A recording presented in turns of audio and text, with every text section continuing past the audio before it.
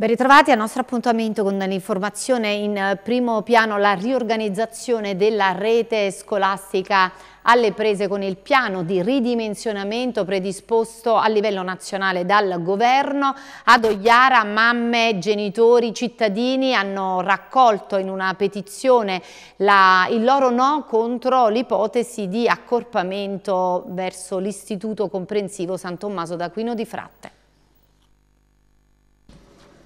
880 firme raccolte dal giorno della vigilia di Natale a Santo Stefano contro il maxi accorpamento degli istituti comprensivi delle frazioni collinari di Salerno. Avviata una petizione con una raccolta firme per dire no al dimensionamento della rete scolastica e per garantire l'autonomia dell'istituto comprensivo Quinto Circolo di Ogliara. A sottoscrivere la petizione sono genitori e cittadini delle frazioni alte della città di Salerno che hanno fatto appello al presidente della Regione Campania Vincenzo De Luca, all'assessore regionale Lucia Fortini, al direttore generale dell'ufficio scolastico regionale per la Campania Ettore Acerra, al presidente della provincia di Salerno Franco Alfieri, ai sindaci di Salerno e San Mango Piemonte Vincenzo Napoli e Francesco Di Giacomo, all'assessore comunale di Salerno Gaetana Falcone e alla dirigente scolastica del Quinto Circolo di Ogliara Cristina Sorgente. Alcuni genitori chiedono di mettere in atto tutte le possibili azioni affinché non vengano accorpate le scuole dell'istituto comprensivo Quinto Circolo di Ogliara dei plessi di San Mango Piemonte e Giovi. Le famiglie delle zone collinari difendono la propria identità e temono una perdita di autonomia dell'istituzione scolastica sul territorio. Fanno appello alla classe politica per non indebolire le scuole della periferia. Tuttavia c'è da non trascurare che la decisione governativa, secondo le nuove disposizioni per mantenere un proprio dirigente scolastico e un direttore dei servizi generali amministrativi, si deve essere in presenza di almeno 900 alunni. Per gli alunni cambierà poco, salteranno dirigenti e direzioni didattiche a cui faranno seguito nuove organizzazioni degli istituti. Il presidente della Regione Campania aveva tentato di contrastare l'applicazione della norma presentando un ricorso al TAR contro il decreto di dimensionamento scolastico, ma il ricorso è stato respinto, anche se il governatore De Luca spera nella pronuncia della Corte Costituzionale. Natale, Santo Stefano, comunque è stato difficile raccogliere, ma ce l'abbiamo fatta. Questo significa che c'è una forte volontà da parte dei cittadini del territorio a mantenere la nostra autonomia, oltre al problema logistico di spostarci, c'è anche la voglia di non perdere la centralità, perché l'istituto comprensivo di Ogliara rappresenta un punto di riferimento per queste zone che sono già, diciamo, disagiate rispetto alle zone centrali di Salerno e quindi delle altre scuole, perché ci sono pochi punti di riferimento per questi ragazzi, pochi punti di aggregazione, e perdere la scuola per noi sarebbe significherebbe proprio perdere tanto. Abbiamo avuto la collaborazione di tanti genitori, tanti del paese, proprio perché non vogliamo perdere l'autonomia del nostro istituto comprensivo, perché è un punto di riferimento a noi delle zone collinari. In pratica che cosa rischiano le scuole delle frazioni collinari? Rischiano di essere accorpate ad altri istituti, quindi noi saremmo costretti a scendere anche per un semplice documento, un qualsiasi, anche prendiamo il caso, noi facciamo tante attività extrascolastiche, extracurriculari, comporterebbe in questo caso poi anche poter scendere a Salerno, un genitore che non guida, ci sono tante problematiche, questo che non vorremmo anche far scivolare, capire e dare aiuto a tutti i genitori. E poi perché, scusate, un'autonomia. Comunque abbiamo un plesso che conta ad oggi 600, quasi 620 alunni, perché stiamo salendo sempre di più. Quindi quello proprio non vogliamo, perdere l'autonomia. Giovi andrebbe con la Calcedonia, noi Ogliara con Fratte. San Mango ad oggi non si sa, perché Pellezzano a un certo punto è sparito, che doveva essere accorpato con Pellezzano. Non si sa ad oggi San Mango dove va. Il timore ovviamente non è quello di perdere le classi, ma quello di perdere l'autonomia sul territorio. Sì, perdere proprio l'istituzione sul territorio, che è importante. È un importante punto di riferimento per il territorio e per il resto. Oggi avete raccolto 880 firme, ma non vi fermate qui? No, assolutamente, andremo avanti anche comunque con manifestazioni presso appunto i nostri punti di riferimento al comune, anche perché la scuola funziona benissimo, è un'istituzione sul territorio sì, però è proprio diciamo strutturata bene con persone comunque di valore, gli insegnanti da anni che sono qui non vanno via, quindi anche c'è una rotazione molto limitata, quindi i nostri bambini sin da piccoli fino alle scuole medie vengono seguiti benissimo. E parliamo ora di un'emergenza influenza che si sta assommando con tanti casi anche di Covid anche nel nostro territorio. Oggi tra l'altro è la giornata internazionale delle epidemie e abbiamo fatto un bilancio di quelli che sono i numeri relativi proprio ai casi di influenza e di Covid nel nostro territorio con il dottor Arcangelo Saggese Tozzi. Siamo ancora lontani dai picchi dell'influenza e c'è ancora tempo per i vaccini, soprattutto per i più fragili. Questo è il messaggio che arriva dal referente dell'ASL. Virus influenzali e Covid con sintomi simili. Natale a letto per tanti salernitani costretti a restare a casa in questi giorni di festa per la presenza di febbre, raffreddore, tosse, difficoltà respiratorie, sintomi gastrointestinali, spossatezza e dolori articolari. Sintomi che hanno registrato un sensibile aumento dalla vigilia di Natale che potrebbero rialzarsi ulteriormente con un'ulteriore impennata nei prossimi giorni in concomitanza con il Capodanno in seguito alle tradizionali riunioni familiari che aumentano il rischio di maggiore contagio. Nella giornata internazionale di preparazione alle epidemie, una ricorrenza stabilita dall'ONU nel 2020, anno della pandemia da Covid, il dottore Arcangelo Saggese Tozzi, direttore della struttura complessa del Servizio Igiene e Sanità Pubblica del Dipartimento Prevenzione dell'ASL di Salerno, ha tracciato un bilancio della situazione rispetto ai dati dei tamponi risultati positivi all'influenza e ai sintomi della nuova variante Covid che per alcuni aspetti sono simili a quelli dell'influenza e raffreddore ma non identici. Serve avere molta prudenza, soprattutto nei luoghi al chiuso, ha aggiunto il dottore Tozzi, ricordando che soprattutto per i fragili occorre vaccinarsi contro il Covid e contro l'influenza. Oggi è 27 dicembre, non dimentichiamo questa data, il giorno riconosciuto dall'OMS e dall'ONU come giornata di ricorrenza internazionale per le epidemie. Non dimentichiamo nemmeno che il 27 dicembre abbiamo iniziato un anno dopo il 2020 a fare le vaccinazioni. Questi strumenti ci hanno aiutato a venire fuori da una grandissima pandemia che abbiamo passato. Oggi siamo in una situazione ormai di congiungimento di quelli che sono la sintomatologia dell'infezione influenzale, che comunque è ritornata a differenza degli anni scorsi, dove le misure di precauzione avevano bloccato anche la circolazione dei virus influenzali, con il persistere dell'endemia da Covid-19 che le diverse varianti ormai si sono abituate a noi e continuano a circolare nella popolazione. Che cosa bisogna fare? Le due influenze, chiamiamole così, che io non esito a dire, le due influenze camminano in parallelo, bisogna proteggere i fragili, sia per l'una che per l'altra, continuare a fare le vaccinazioni antinfluenzali. C'è stato un certo rallentamento, anche in conseguenza del rallentamento della circolazione della malattia. Adesso bisogna completare le vaccinazioni sui fragili e fare le vaccinazioni sui fragili anche per le persone che possono essere esposte al Covid. Non siamo ancora al picco, ma siamo sicuramente al di sotto dei valori di incidenza che ci fanno parlare di epidemia. Siamo a una circolazione influenzale doppia che ci accompagnerà in questo periodo. Precauzioni, le solite, quelle che ci devono aiutare quando abbiamo problemi di malattia a trasmissione aerea. Evitare se possibile gli affollamenti, se proprio non è possibile usare strumenti di protezione individuale, che sono mascherine, lavaggio delle mani, le solite cose che ci siamo sempre detto. E cercare di proteggere i fragili, per cui non è il momento di fare grandi assembramenti insieme a persone fragili o anziane, potrebbe essere pericoloso. Se proprio lo dobbiamo fare, manteniamo quelle misure di precauzione che dicevo, mascherine, attenzione, queste. Poi ci sarà un picco un po' più alto, un po' meno alto, siamo abituati a gestire ormai questa situazione, anche quello che può succedere negli ospedali, c'è un po' di attenzione in più da tenere nei punti di accesso, però rispettando le misure di precauzione generali che si utilizzano per le malattie a trasmissione aerea si riesce a gestire tranquillamente sia l'influenza sia l'infezione da Covid. Dottore, quanto si sovrappongono i sintomi di un'influenza a quelli del Covid, quando fare o non fare il tampone? Ma le due sintomatologie sono leggermente diverse. Il Covid in questo periodo non dà normalmente sintomatologia febbrile, la dà invece la sindrome influenzale. Quando si ha bisogno di distinguere questa situazione, io insisto principalmente per le persone fragili.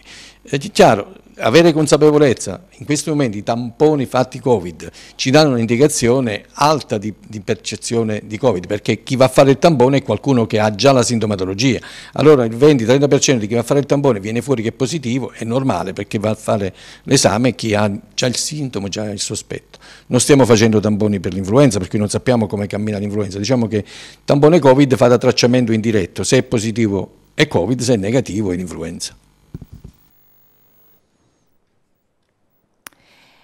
E non c'è stata pausa e sosta per le forze dell'ordine che anche durante questo periodo sono state impegnate in una serie di azioni ordinarie contro la prevenzione di reati, dallo spaccio di sostanze stupefacenti al divieto di allontanamento per persone che minacciavano congiunti o familiari con atti di violenza e minacce di morte.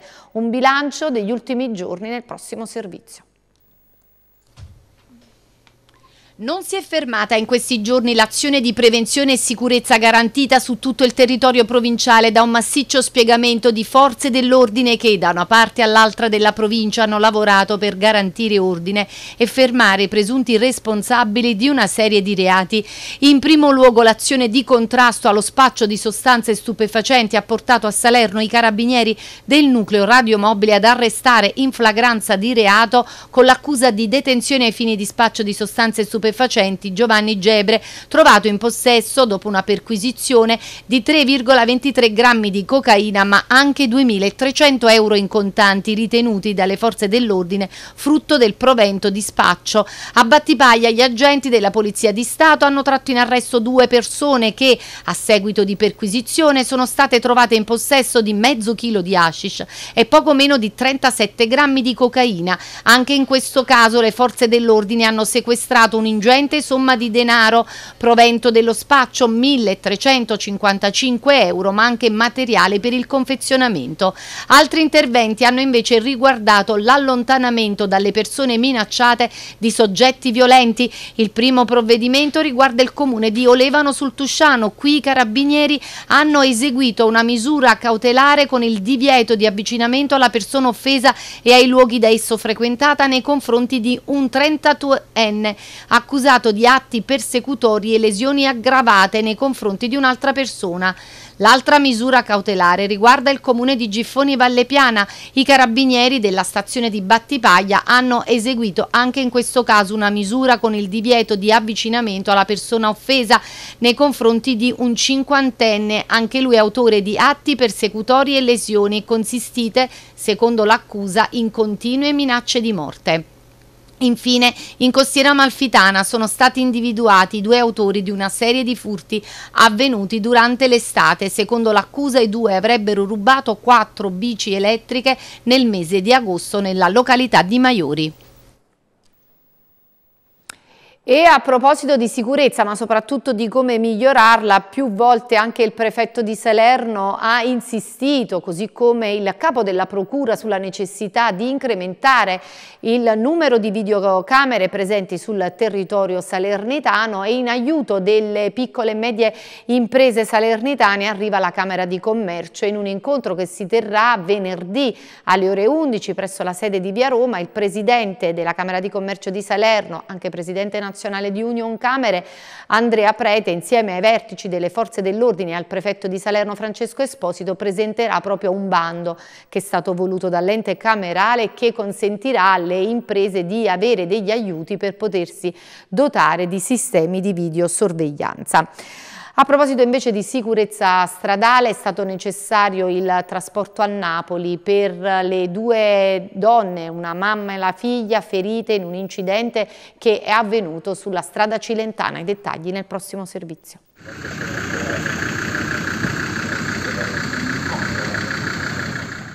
Nella notte sono state trasferite entrambe a Napoli. La ragazzina di 13 anni è ricoverata al Santobono per diverse fratture agli arti inferiori, la mamma quarantenne al Cardarelli per gravi lesioni agli organi interni. Le due donne, originarie di Vallo della Lucania ma residenti a Moio della Civitella, sono rimaste coinvolte nel terribile incidente stradale che si è verificato ieri sera intorno alle 18 all'altezza della diga Lento, nel tratto tra la galleria di Pregnano Cilento e Domignano. Due auto, una Lancia Musa e un SUV Tucson, hanno impattato frontalmente. A bordo della Lancia viaggiava la mamma con la figlia, alla guida del SUV c'era il vice sindaco di Orria, Gesù Sica, di 66 anni. Un violento impatto tra i due veicoli che nel giro di pochi secondi ha trasformato la strada a scorrimento veloce in uno scenario drammatico. La mamma e la ragazzina, a seguito del violento impatto, sono rimaste incastrate nelle lamiere del veicolo accartocciato. Il SUV, dopo lo scontro, è finito al lato strada. Entrambe le auto sono andate distrutte. Uno scenario preoccupante, quello che si è presentato agli occhi dei soccorritori. Le urla della mamma e della ragazzina si avvertivano a distanza. Sul posto è immediato l'arrivo delle ambulanze della Misericordia di Vallo della Lucania e dei vigili del fuoco del distaccamento vallese. I caschi rossi, con il caposquadra Nunzio D'Amato e Alfredo Pappalardo, hanno dovuto lavorare non poco per estrarre le due donne dal veicolo. Entrambe sono state trasferite prima all'ospedale San Luca di Vallo, poi nella notte il trasferimento a Napoli. Visibilmente provato e sotto shock anche il vice sindaco di Orria, anche lui è stato accompagnato all'ospedale San Luca per tutti i controlli del caso. Sul posto dell'incidente, per gli accertamenti di rito, sono arrivati i carabinieri. I militari hanno raccolto gli elementi utili per accertare l'esatta dinamica dell'incidente e stabilire eventuali responsabilità. Considerato lo stato in cui erano ridotti i due veicoli, solo per miracolo l'incidente non si è trasformato in tragedia. Abbiamo temuto il peggio, raccontano alcuni automobilisti che si trovavano a poca distanza dalle auto coinvolte nel sinistro. Subito dopo il violento impatto abbiamo iniziato a sentire le urla della ragazzina e della mamma. La loro auto era stata ridotta ad un cumulo di lamiere. L'incidente ha creato non pochi disagi al traffico veicolare. Nel giorno di Santo Stefano la strada a scorrimento veloce era particolarmente trafficata. In entrambi i sensi di marcia si sono registrate lunghe code. Per consentire il lavoro dei soccorritori, la strada è stata chiusa e il traffico deviato per strade alternative.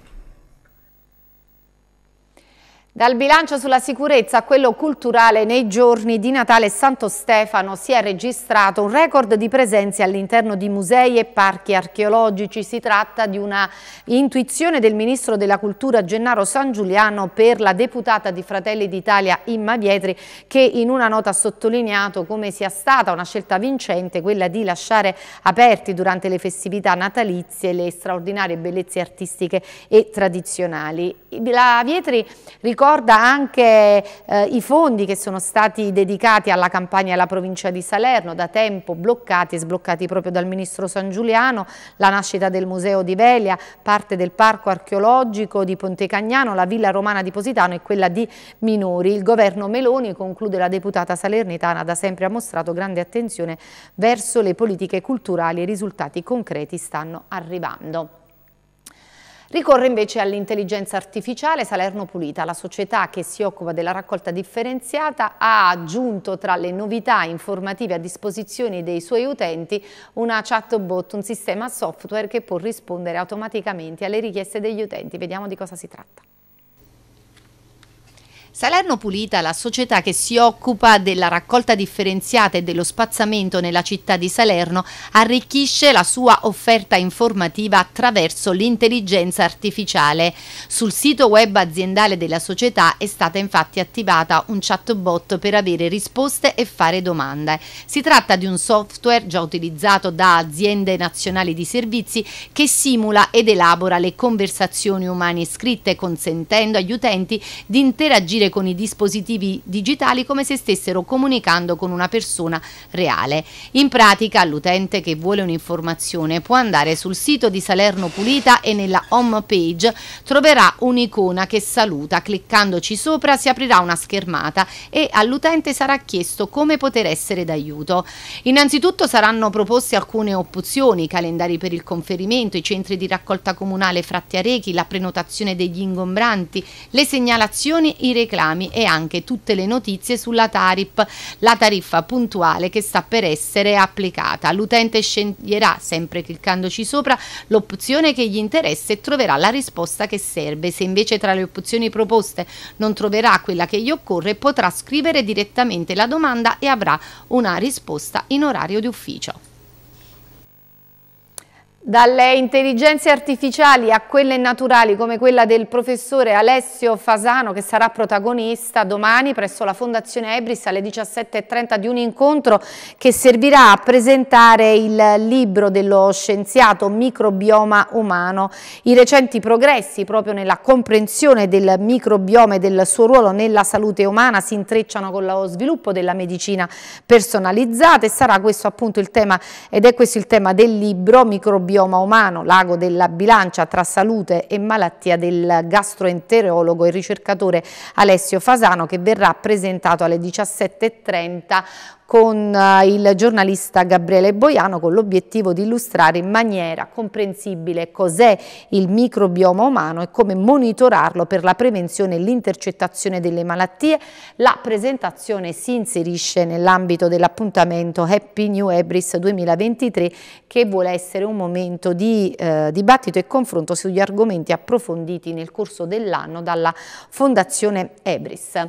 E come capita spesso in questo periodo è tempo di bilanci, lo ha fatto anche il sindaco di Agropoli Roberto Mutalipassi, raccontando i primi 18 mesi della sua amministrazione, il momento per guardarsi indietro con la sua squadra di governo di cittadino. Tante sono le azioni portate avanti, dalle opere pubbliche passando per la sicurezza, il personale e il decoro. Tra quelle di maggiore rilevanza il sindaco di Agropoli ricorda la riqualificazione e messa in sicurezza di via Pisacane, la realizzazione di marciapiedi in località Mattine, la palazzina polifunzionale tra via Taverne e via Lombardia, l'eliminazione dei cumuli di posidonia spiaggiata che ha restituito alla libera fruibilità la spiaggia del Lido Azzurro dopo diversi anni, e ancora l'attivazione del servizio scuola, bus e navette serali, il restauro del castello angioino aragonese, l'ultimazione dell'iter per la costruzione del commissariato di polizia e della nuova sede del comando di carabinieri. È stato un anno e mezzo intenso, ha affermato il sindaco Mutalipassi.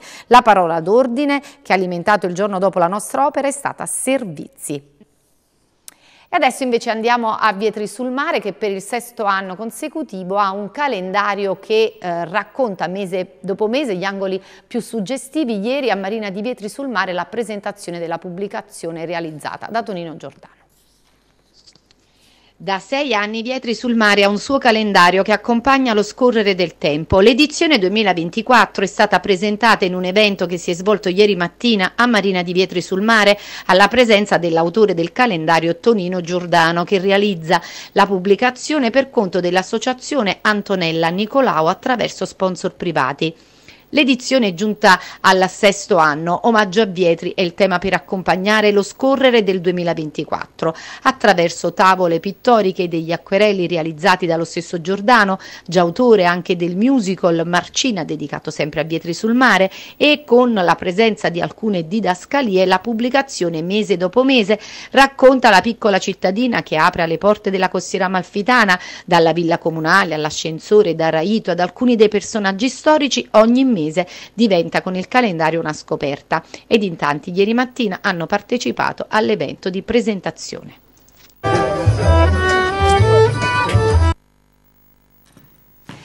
Bene, adesso la nostra rubrica dedicata a segnalarvi alcuni appuntamenti.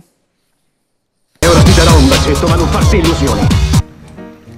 Al Cinema Teatro San Demetrio di via Dalmazia a Salerno quest'oggi è in programma il film di animazione della Walt Disney Wish. Tra gli spettacoli andiamo, ti divertirai, te lo prometto. Brutte notizie per Diane, parliamo tra poco. Dopo le previsioni del tempo ci ritroviamo infatti con la parte del nostro TG dedicata all'informazione sportiva. In collaborazione con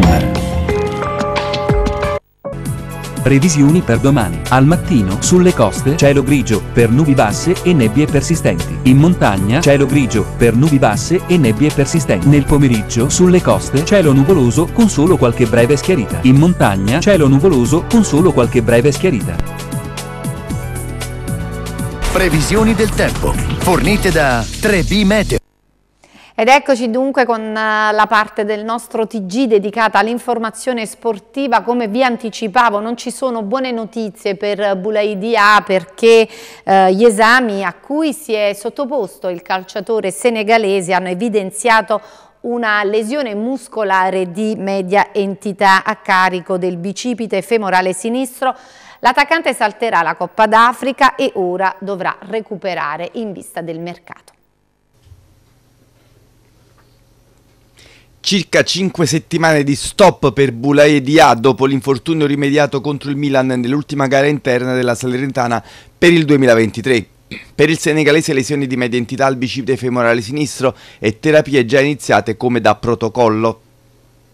Questa mattina Dia ha varcato i cancelli del Mary Rose intorno alle 11, seguito da Boinen e dopo qualche minuto da Butaim. Parte del gruppo era già in campo per la prima delle 2 sedute previste oggi. Dia out fino a fine gennaio. Giù di lì è una brutta notizia per il Senegal, che dovrà con tutta probabilità escluderlo dalla lista dei convocati per la Coppa d'Africa, ma lo è anche per la Salernitana, che non potrà comunque averlo a disposizione in campionato e al tempo stesso dovrà provare a fare cassa con la sua cessione. Il calciatore sarà tenuto sotto stretta osservazione anche perché è evidente che la società granata voglia sbloccare il mercato tramite una cessione particolarmente remunerativa, quale potrebbe essere quella di Dia, appunto. Ora bisognerà capire se l'infortunio muscolare non possa scoraggiare i club interessati. Dia dovrebbe comunque rientrare intorno al 25 gennaio e dunque potrebbe essere protagonista degli ultimi giorni di mercato. Va tenuto conto del fatto che in alcune nazioni c'è una pausa invernale. È il caso della Germania, dove l'interesse per il calciatore da parte dell'Eintracht Francoforte era ormai noto. Il mercato inglese potrebbe accendersi nelle prossime settimane, senza dimenticare Francia ed Arabia. Su Mazzocchi c'è il Napoli, ma manca l'intesa sulla valutazione del cartellino ed in più i vari Dem e Gaetano già in tempi non sospetti hanno rifiutato l'ipotesi Salerno, così come Zanoli, passato ormai al Genoa. Zortea ha detto sì al Frosinone, ma Sabatini potrebbe pescare in casa Atalanta ugualmente, visto che gli orobici potrebbero vedersi restituire dal Toro Brandon Soppi, laterale destro francese che alla corte di Juric non ha sfondato. La Fiorentina a sua volta accaccia un terzino destro e propone Pierozzi per Mazzocchi. In casa Toro c'è anche Radonic, che piace al DG della Salernitana ma anche ad altri club all'estero. Richieste per Bradaric da Sassuolo e Toro, ma occhio anche ad altre possibilità. Per sostituire il croato la Salernitana aveva già bloccato l'esperto Zegelar, svincolatosi a giugno dall'Udinese. Ora però potrebbero interessare altri calciatori. Ochoa piace nella MLS americana e la sua permanenza in grata non pare certissima. In avanti a Sabatini non dispiacerebbe riprendere Bonazzoli dal Verona. Col Genoa ci sarebbe stato un dialogo per lo scambio Lovato-Matturro. Sul centrale c'è da tempo anche l'interesse di Monza e Torino. Bisognerà puntellare il centrocampo anche alla luce della partenza di Koulibaly per la Coppa d'Africa. Come ammesso da Sabatini in conferenza stampa, la Salernitana sta valutando anche l'ingaggio di un direttore sportivo. L'ex terzino di Lazio, Roma ed Inter, Kolarov, che in estate ha lavorato per poche settimane al Pisa, è un nome credibile. Chiusa per 2 turni la curva sud del Verona a causa dei cori razzisti nei confronti di un calciatore del Cagliari. La partita del Bentegodi di sabato è cruciale per il cammino salvezza della Salernitana ed anche per il destino di Inzaghi. Il tecnico piacentino, che fu allenatore del calciatore dell'Hellas, sta preparando la gara di sabato con diversi dubbi di formazione. Sabato la Salernitana giocherà l'ultima gara del 2023 al Bentegodi di Verona. Sarà una partita cruciale per via della situazione di classifica delle due squadre. Scaligeri a +5 sui Granata, che devono quantomeno non perdere terreno in vista del girone di ritorno e della riapertura del mercato. Partita delicata anche per Filippo Inzaghi, che sa di essere monitorato da Sabatini. Per la partita delle ore 18 del prossimo 30 dicembre il tecnico piacentino dovrà rinunciare a Dia, allo squalificato Fiorillo. In difesa nessun allarme per Mazzocchi ed ottimismo per Pirola. Con terzino e centrale a disposizione, Inzaghi potrebbe confermare il quartetto presentato col Milan e che sarebbe completato da Fazio e Bradaric. In mediana Legoschi e Koulibaly garantiscono corsa e sostanza. Da capire se Inzaghi rovescerà il triangolo schierando un play davanti alla difesa, maggiore più di Boinen, o se confermerà il 4-2-3-1 con Castanos a fare da schermo avanzato. In tal caso Candreva e Cianà agirebbero da esterni e Quemesi o Simi da punta centrale. Col centrocampo a 3 invece Castanos e Candreva potrebbero fungere da trequartisti a ridosso della punta punta centrale, da verificare le condizioni di gioco, è assente da diverse settimane. La squalifica di Fiorillo lascia al momento ad Inzaghi un solo portiere di esperienza, Costil, alle spalle del quale ci sarebbero solo i giovani salvati dall'Occa. Il messicano aveva messo il Milan nel mirino, ma il recupero è stato un po' più lento. Chissà se per sabato sarà almeno in panchina al Bentegodi, dove nella scorsa stagione Nicola gli preferì Sepe nella sua ultima partita prima dell'esonero bis e dell'avvento di Paolo Sousa. A dirigere Verona Salernitana sarà Mariani. E da oggi fino a venerdì mattina prelazione per i possessori di Granata Card per l'acquisto dei biglietti per Salernitana Juventus del 7 gennaio 2024. Successivamente partirà la vendita libera, confermati i prezzi attuati per i match di cartello. Era l'ultima notizia di questa edizione del nostro TG. Grazie per essere stati con noi, arrivederci.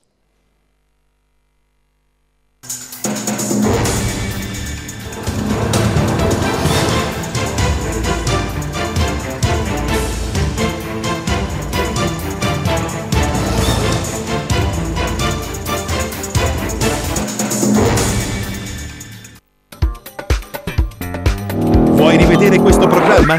Visita il nostro sito tvoggisalerno.it e clicca su TV Oggi On Demand.